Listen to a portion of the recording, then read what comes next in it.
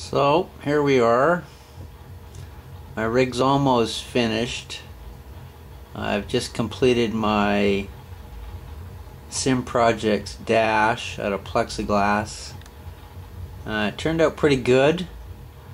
It's a little rough at the moment, so I may recut another dash. I'm not quite happy with the finish on it, and my cutting expertise on cutting the rectangular cutouts for the digital displays, but right now it's okay.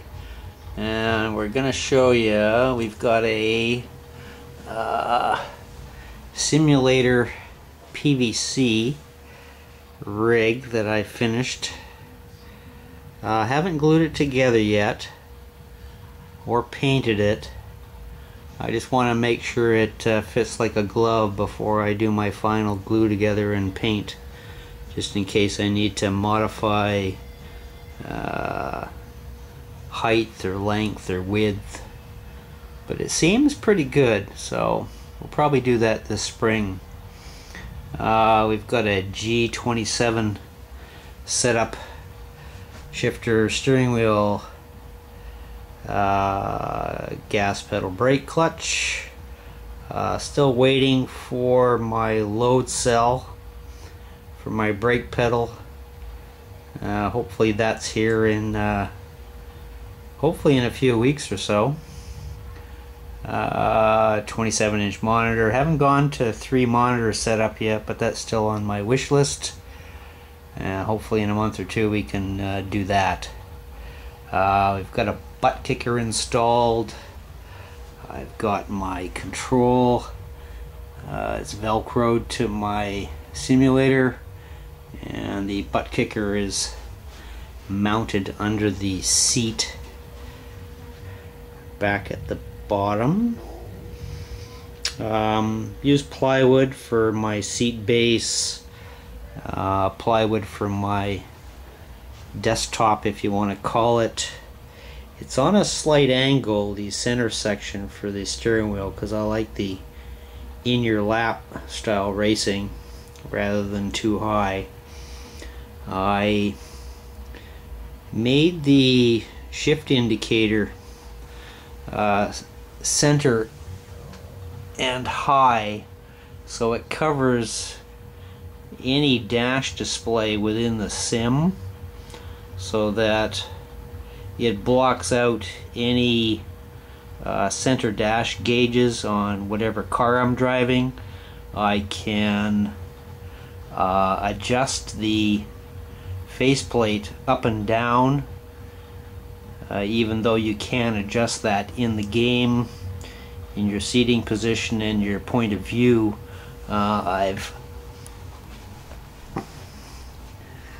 built it on a bit of a rake, and I can adjust it with these wing nuts and this plate at the back, up or down, depending on what car I'm driving. I find that typically I don't have to adjust it much. It's adjustable in the game on your seating position, your point of view, and so on. There's quite the massive wires behind my SymProjects Dash. It's a maxed out DLC 247 with 3 pin splitters. There's not a whole lot of room for anything more on this. Maybe 2 or 3 LEDs, that's about it. But it's pretty maxed out the way it is.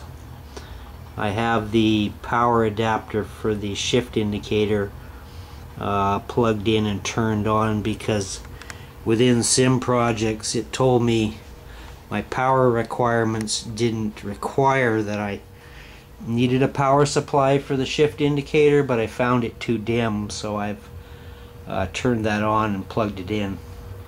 It turned out pretty good. What I'm going to do now is I'm going to try and mount this camera on a tripod to show you some in-game views of this dash. And I'm also going to, because of the angle I have the camera mounted, I'm going to move the dash to the left so it simulates what I see when I'm sitting in my seat when I'm driving the car. Because of the angle, if I leave it where it is, it's going to show it off-center to the steering wheel and gauges. So I'm going to mount this, and then you get an idea of what I see through my eyes when I'm driving. Bear with me one sec.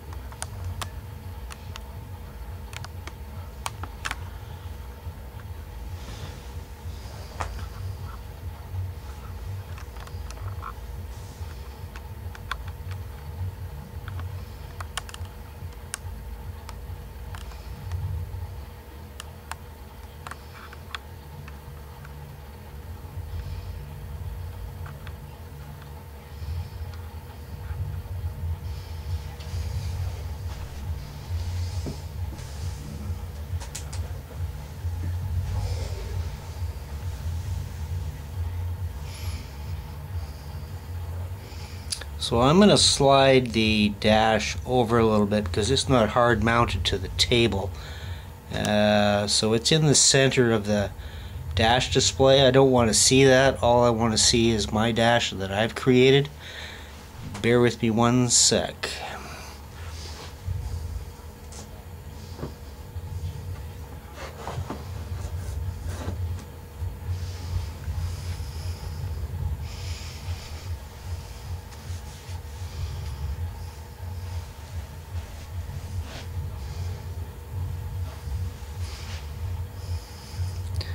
And that's about it. I think we're going to adjust the view in the game a little bit. Just a titch.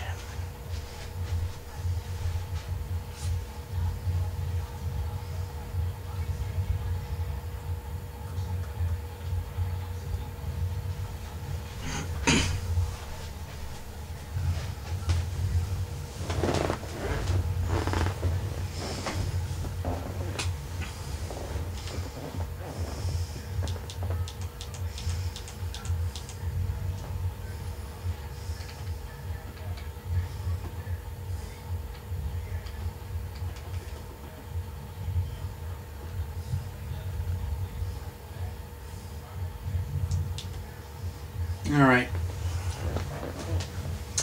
New track, so I'll probably crash, but bear with me, gang.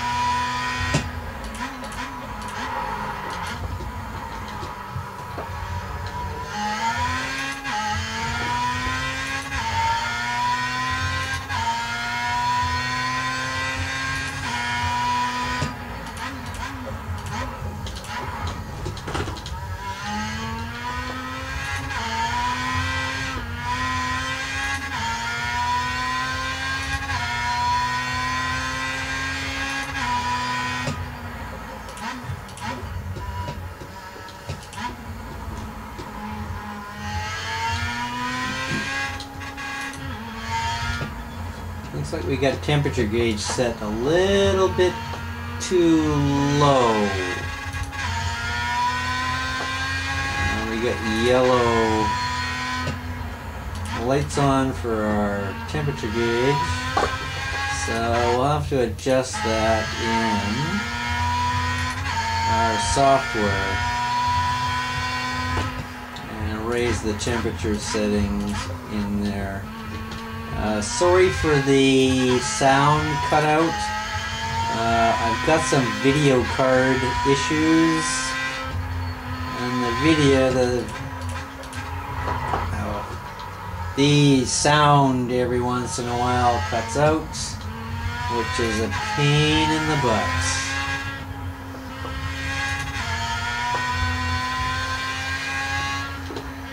And if you're watching the video, you're going to see the LEDs almost pulsate,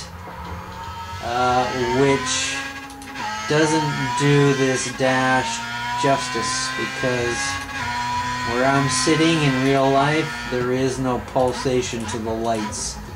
The flicker is because the LEDs flash on and off so fast that the human eye can't pick it up, but of course the video camera does, so it really doesn't do the dash justice.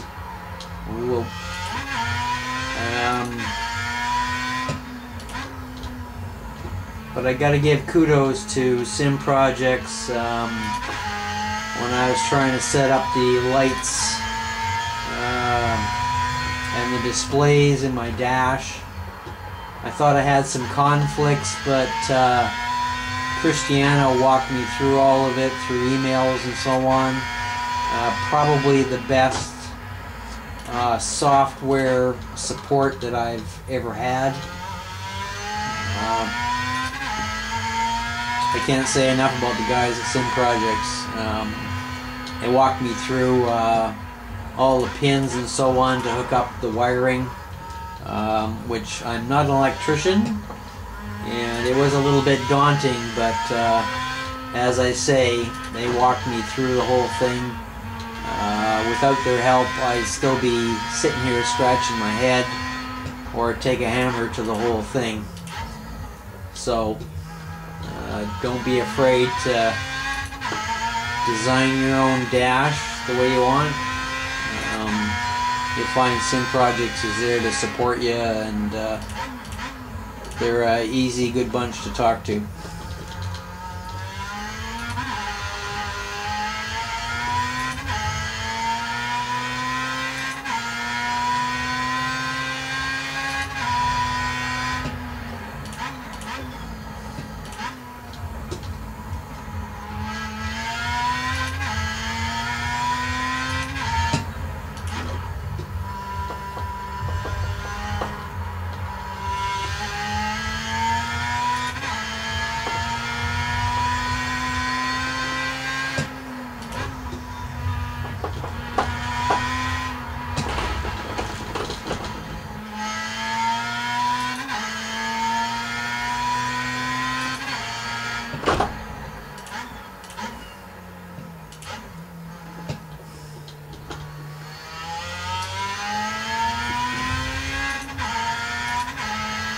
I don't have my butt kicker turned on for this video because the tripod is sitting on the seat base, and you probably wouldn't be able to see anything from the vibration. But it does add some realism to the sim.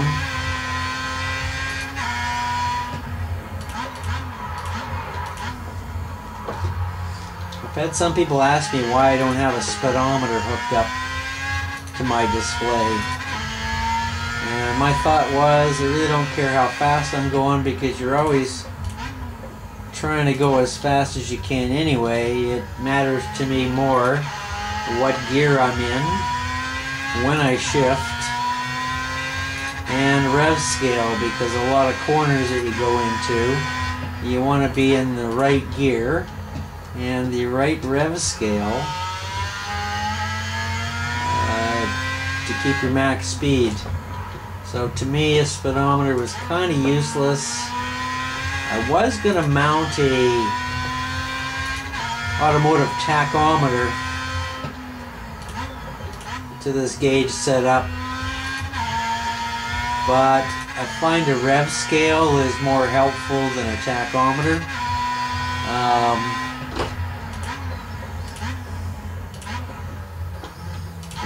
It's hard to talk and concentrate at the same time.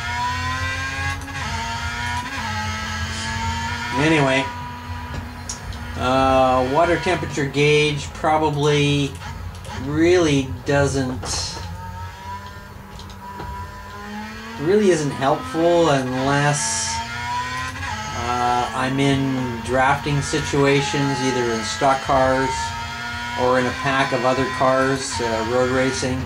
I haven't seen how that affects the actual sim and the gauge readout on how accurate it is, but more time will tell. Oil pressure indicator, it's more bling than really anything else, I suppose, but it adds to the sim.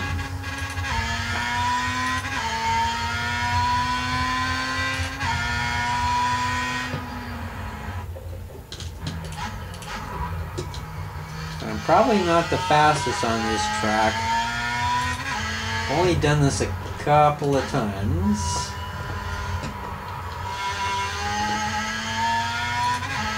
And as I say, it's hard to talk and narrate what I've done for my sim rig.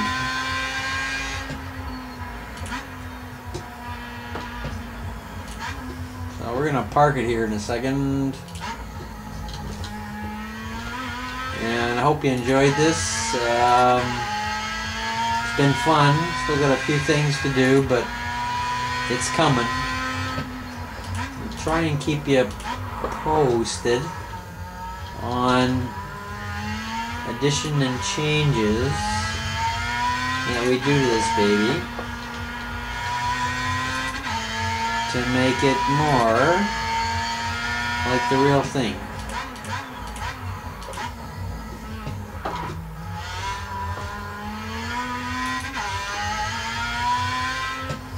Thanks for watching, and we just gotta figure out where the pit entrance is here.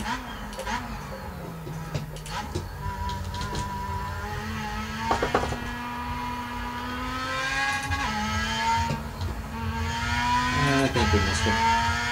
Damn it.